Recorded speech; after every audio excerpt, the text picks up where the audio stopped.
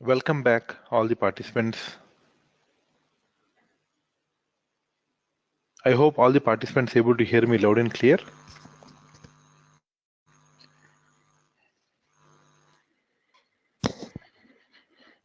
Yeah, thank you. Thank you, everyone. So, hope my voice is crystal clear for all the participants, or you have any disturbance in between? Okay, thank you. Thank you so much. So first, I would like to recap what we see in our previous sessions. In our previous session, that is yesterday, first I started to introduce about SAP HANA S4 HANA. So what have we done?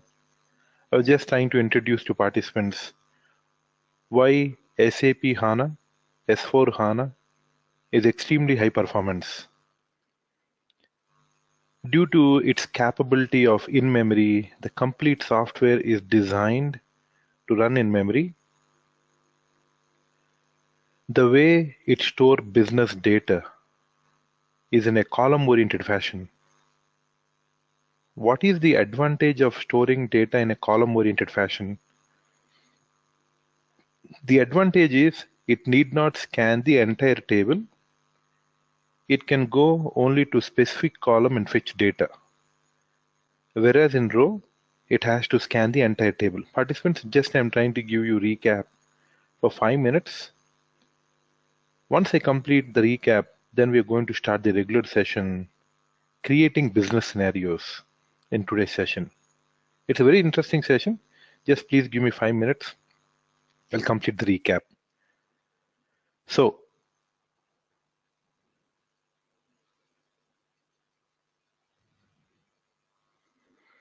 SAP HANA, S4 HANA, it's in-memory, column-oriented. Why not SAP stores data in row-oriented fashion?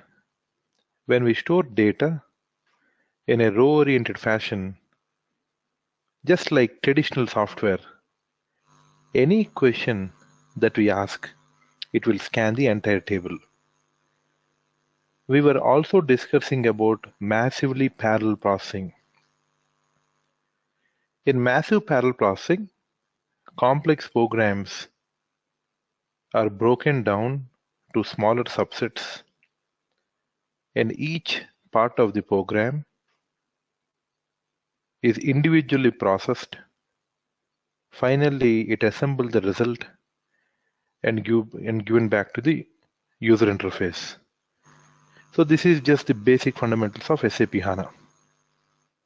I'm not writing anything on the screen. Still, I haven't started writing anything on the screen. Now, yesterday participants, we were also trying to discuss about SLT. Now here we have SAP system. So here we have SAP.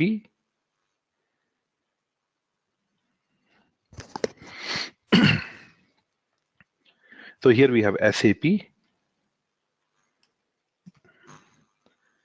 And on the target, we have HANA S4 HANA. Now what is my requirement? My requirement is I need to migrate from SAP to HANA S4 HANA. How will I migrate from SAP to HANA S4 HANA? Using SLT. What is SLT?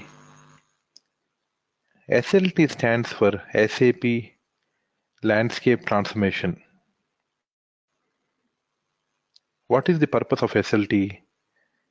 The purpose of SLT is to transfer or migrate data in real time. So whenever you'd like to migrate data in real time, we use SLT. So from SAP, we connect to SLT and SLT to SAP HANA. Yesterday, I was showing to participants. Now, where is this connection established? This connection is established in a T code LTRC. Please see, participants. I'll log into remote desktop. I hope all the participants already received the server access. Hope all the participants start practicing on the assignments and they receive the server access. So please practice on the assignments. So you'll get an 8 months of server access from the backend team. So you'll receive an 8 months of server access that will be provided by the backend team. Now this server will have all the S4 HANA, B4 HANA, SAP system, SAP Fury apps, everything it will have. Okay, let me log in. Let us type in RDP. Click on remote desktop connection. This is the IP address participants, so you'll receive details for this IP address.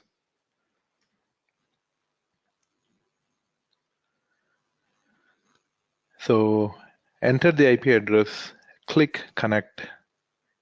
Every participant will have their own user ID and password. So please enter your user ID and password and click yes. So once we click yes, now I'm logging into remote desktop. So once you complete your assignments, please submit back to the L1 support team. Or if you have any issues, please send to the L1 support, they will take care. Okay. Now we are inside the remote desktop. Click start. Click all programs. Click on SAP HANA and click on HANA Studio. What is HANA Studio? HANA Studio is the user interface to work on HANA S4 HANA. So now we are logging into HANA Studio. So why am I logging to HANA Studio? I would like to show participants where is this data provisioning. Please see participants. Click Window, click Perspective, click on Reset Perspective and click Yes. So once we click Yes, now here see participants, you will see something called data provisioning. Click on data provisioning, select the system and click Finish. So once we click Finish, so here you notice you'll have SLT, SAP Landscape Transformation. So yesterday I was showing to participants, where can you see this configuration? Please see participants, here you can see schema. Now where can you see this on the SAP system?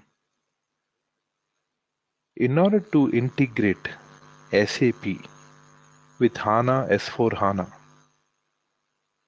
what we need to do? Click on SAP Logon.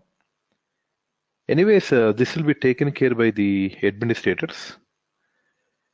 So let us double click on the SLT, provide the username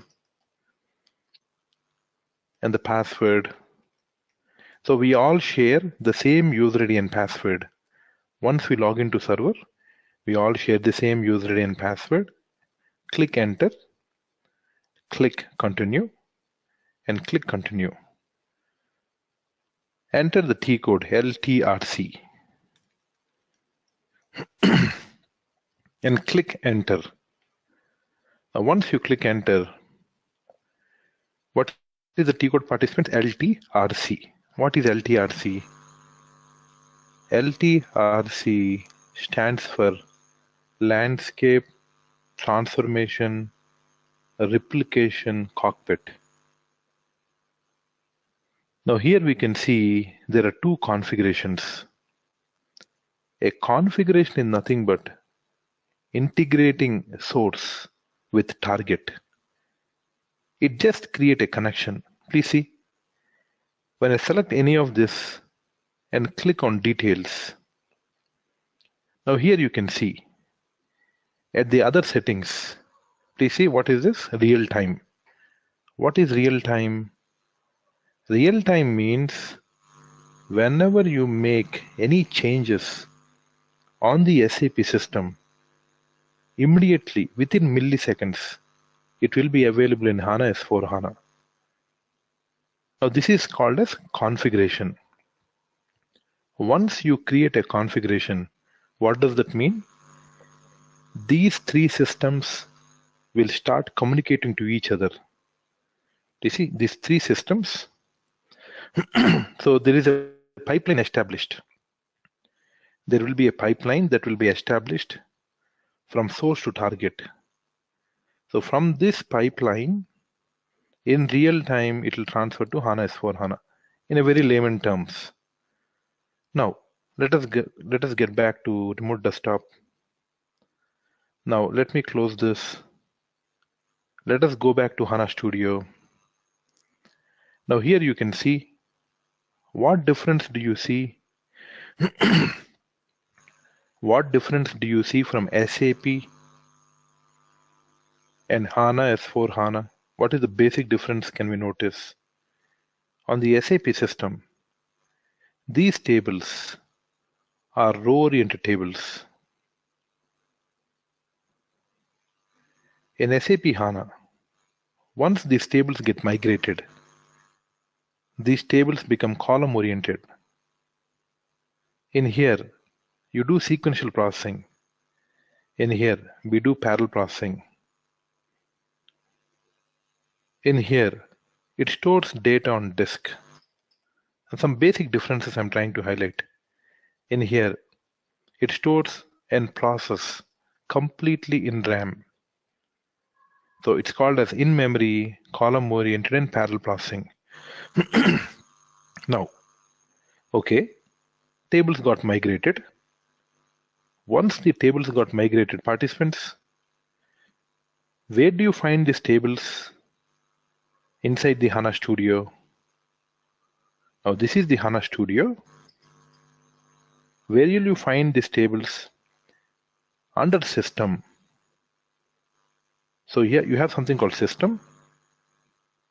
The username for login to SAP HANA is best, and password W capital welcome 123. So all of us share the same user ID and password. Now let me show you how we can log into HANA system. Let us go back to the HANA Studio. Excuse me. Let us right click on System, click Log Off, right click, click Log On. Now where is this? You need to enter the user ID and password. Right click on System, click Properties. So here you need to enter the user ID. The password is W capital welcome 123. Just you can check this option where the user ID and password will get saved. Click Apply and click OK. So next time we don't have to even enter the user ID and password. Just you need to log off, select the system, right click, click Log On. Excuse me. Okay, this is fine. Once you log in, what do you find over here, participants? Catalog and content. What is a catalog and what is a content? Let us discuss this briefly. A catalog, excuse me. Excuse me. A catalog is a collection of schema. A catalog is a collection of schema. What is a schema? A schema is a collection of database objects like tables. These tables in SAP HANA, these tables are column oriented, and these tables they can store data in memory. Now what is content? Content is a collection of package. What is a package? A package is a collection of a package is used to group together related information. For example, everything with regards to logistics, it groups in one package. Everything with regards to finance, it can group in another package. Excuse me. So packages are nothing but grouping together related business scenarios like account receivables, payables, general ledgers, order to cash, plan to procure. So everything with regards to logistics in one package and the other one in finance. Now, what do you have in these packages? These packages, we have business scenarios. What do you have? Business scenarios. Now, please see participants. Let me show you one business scenario. How we can create these business scenarios. Let us go back. Now here you see, when I expand catalog, go to the schema called best, expand the schema, right click on tables, expand the tables folder. Now this is called a schema. Under schema, what do you have, participants? These are called as tables. Now you see, under this table you see there is a green color highlighting. This is called as virtual table. And here you see these are called as column tables. Double click on the table. Now these are known as column stores. It means that physically they can store data. They store data physically. Now you see, when I double click on the table, it's called virtual. What is virtual? Virtual means it can access data on the fly, on demand. So from cloud or from on-premise, you can access data on demand. So these are new kind of tables, especially used for non-SAP systems, especially used to integrate with non-SAP. Excuse me. Now, so catalog is a collection of schema. A schema is a collection of tables. Tables are stored in column-oriented fashion, and they are in memory. Okay, now, here you can see content. What is content? Content is a collection of package. All these that you can see here, there are different packages over here. Please see participants. I'll go to one SAP standard package called SAP. Once you enter SAP, here you go to a package called SAP. Expand this package called SAP. Expand HANA or expand HBA. Expand ECC. Now, what I would like to show participants, you see there are so many business scenarios over here. Scenarios regarding accounting, scenarios with regards to bill of material, scenarios with regards to controlling, so many scenarios that you find it over here, like customer scenarios, delivery scenarios, goods movement, inventory management, sourcing, procurement, everything that is regards to supply chain management, manufacturing,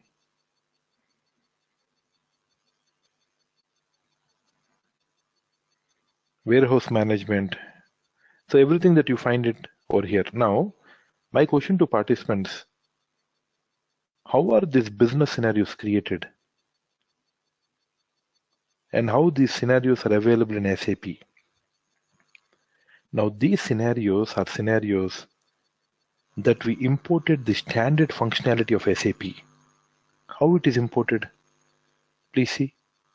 Click File, click Import. Here you see there is something called Delivery Unit. What is this Delivery Unit? Delivery Unit mode to import objects available at server or at client location in the form of .tgz files. Please see, participants. Why am I showing this is because how the standard functionality got imported to SAP HANA S4 HANA. Just I am trying to show you how this is imported. Please see, click next. Select the system in which we would like to import. Click next. Now here you see it is asking for the file. If you select, click browse. Here I kept the scenarios over here. This is called as HCO HBA. Double click on this. Please see, participants. So these are all the different scenarios that SAP standard functionality has provided. Now you can use them on cloud or on-premise. Now these are the basic building blocks that an S4 HANA runs in the backend. Completely these building blocks are provided by SAP. All these business scenarios are provided by SAP. Now my question to participants, how are these scenarios created? You need to know how are these actually scenarios created by SAP. Okay, let me show you one example. How these scenarios are created. Let us go back. Let us right click on content, click new, click package. What is a package, participants? Package is an object used to group together related information. Let me give a name for the package. I'll give a name S4 HANA. Excuse me.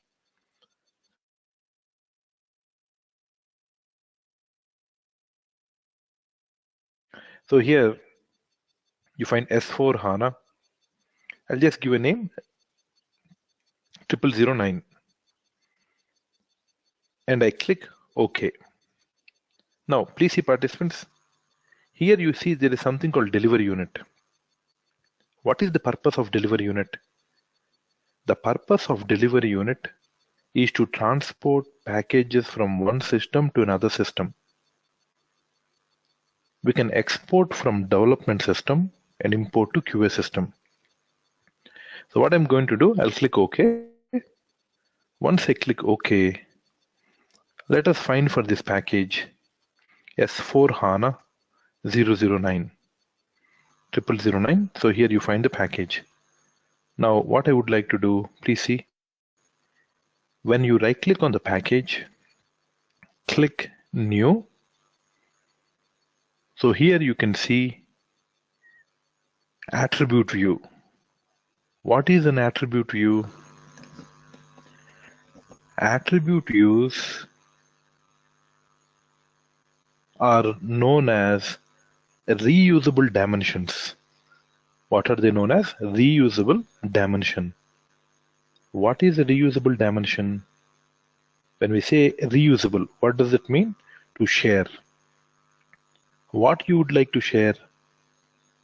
I would like to share master data. What master data you want to share? Master data is only created once.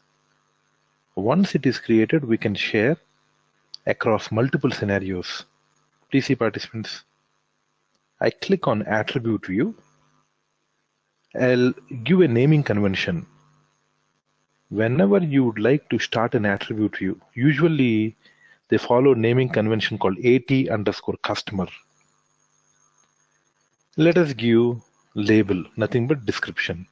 Just I'm taking a very basic example so that participants can understand how these business scenarios are created and what is the purpose of these business scenarios.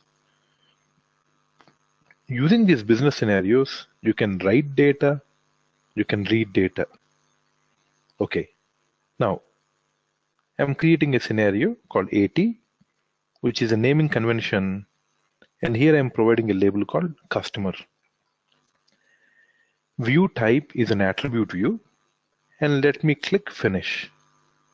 Once we click finish, please see, participants, Once you click finish, now this is known as scenario. It's called as scenario. Now, what is the beauty of SAP HANA?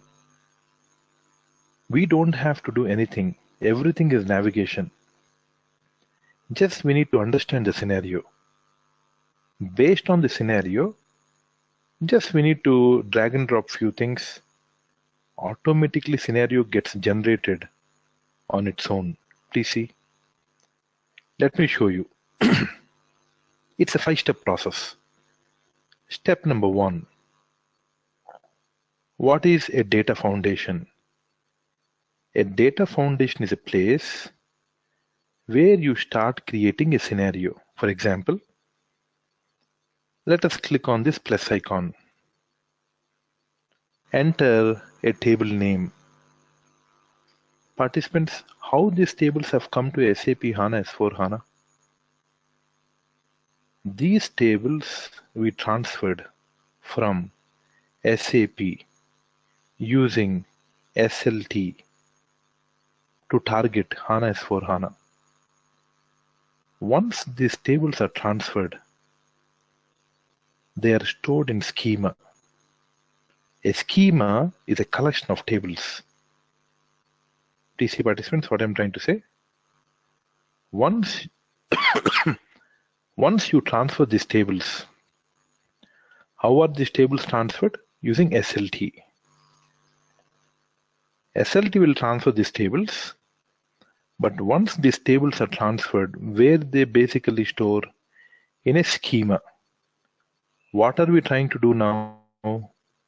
We are using these tables to create business scenarios where under package, what is a package?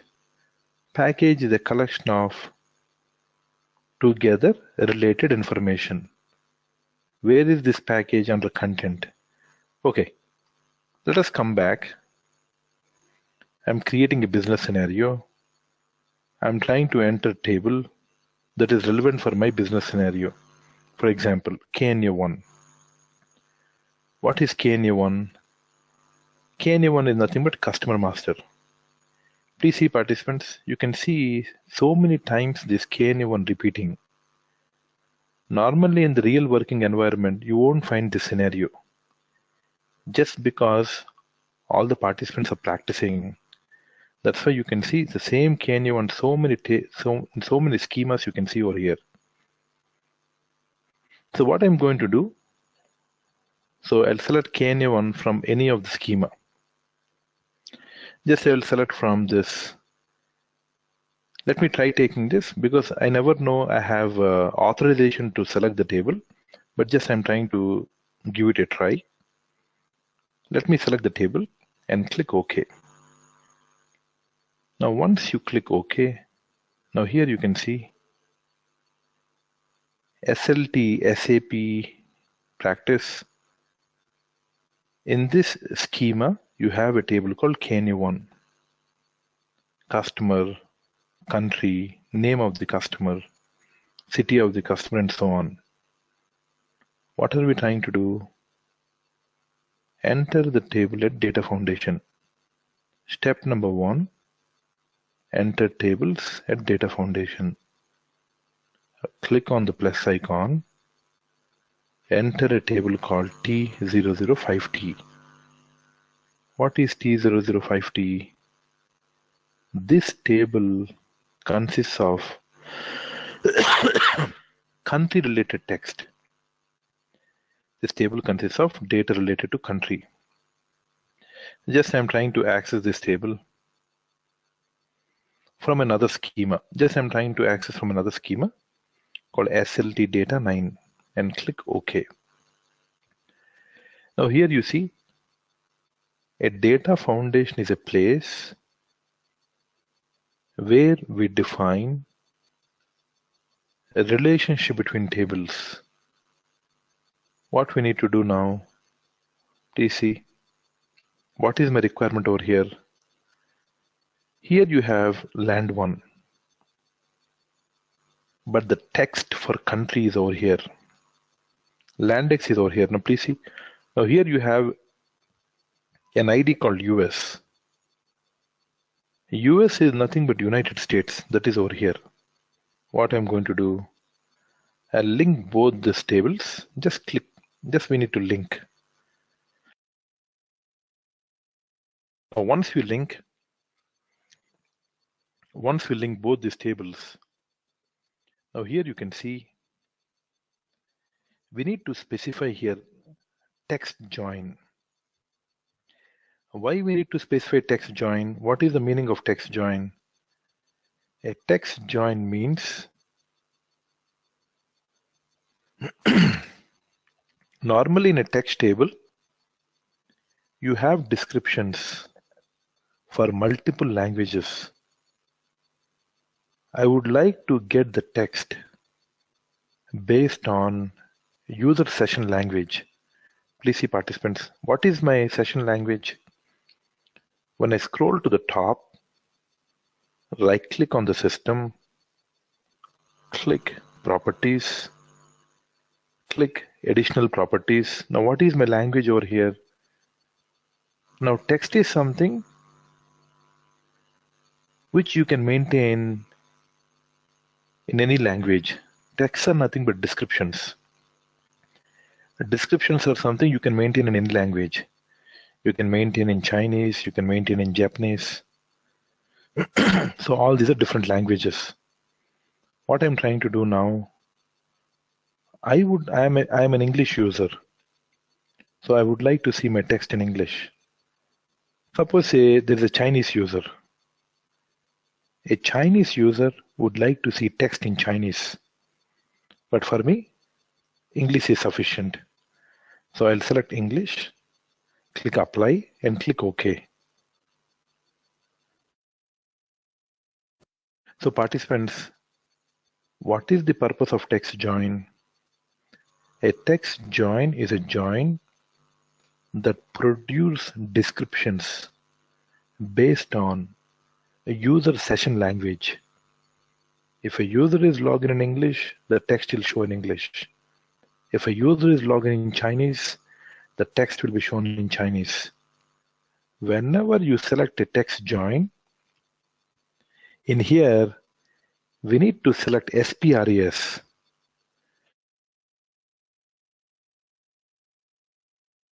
Whenever you select a text join, we need to select SPRES. What is SPRES? It's called as language key. Now this is mandatory.